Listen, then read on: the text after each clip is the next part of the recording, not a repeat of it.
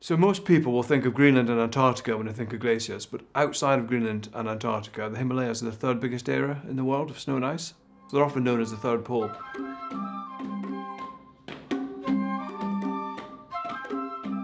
First we had to get up there, so that involved walking at very high altitudes, very slowly, and getting to about 5,000 metres elevation. You know, it's a very, very big region. We're talking sort of between 500,000 and 1 million square kilometres in terms of the mountain range area. The locations are distant from settlement. They're deep inside these sort of mountain terrain. Actually, sort of physical access is quite hard.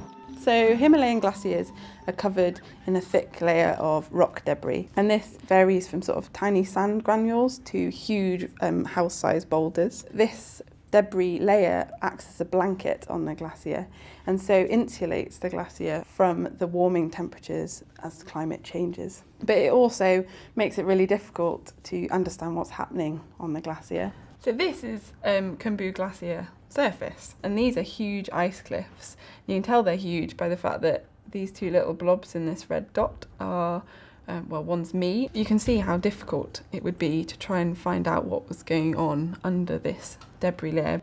Because of the debris cover, oftentimes these glaciers, the recession, rather than it being a lateral recession, actually what's going on is they're thinning. The Himalayas store snow and ice over the course of the year. The big thing is that when that snow arrives, it's stored in the ice and it melts. Each summer and each spring you get this melt. And it's a huge volume of water running off that would otherwise be stored. So this was the first time I'd been. I thought that we were going to get up there and there'd be no one there and we'd be on our own and the glacier would not be coupled with the humans in Nepal, basically. But actually you see that they live alongside it. The glacier is a huge part of their life. You know, seeing them washing their clothes in local running water supplies and so on. You hear avalanches falling at night onto the glacier. Trekking through the landscape, seeing all the terraced farmland, and really kind of brings home quite how dependent they are on local water resources. So this is a prayer wheel, and these line the path as you walk up to Khumbu Glacier. As part of Buddhist culture, water is a hugely important element, and these prayer wheels, as they turn, are meant to release good luck.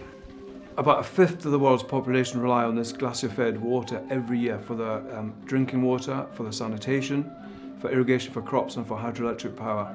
And that's countries like India, China, Bhutan, Nepal and Pakistan. Since the Little Ice Age, Himalayan glaciers have been shrinking, declining. Those changes have been most noticeable, certainly since the 1990s. There seems to have been an acceleration. What we have is some very specific data that is for one glacier. By taking this field data, we can use it with the modelling we've already done to try and predict how these glaciers are going to change. What we want to know is what will happen in the future. How much of that water will run off in future years. So as climate change starts to happen, the glacier will melt more. The water increases, and so they've got more water for irrigation. But then you get to the point where there isn't enough ice left. We tend to view the Himalayas as remote, they're far away.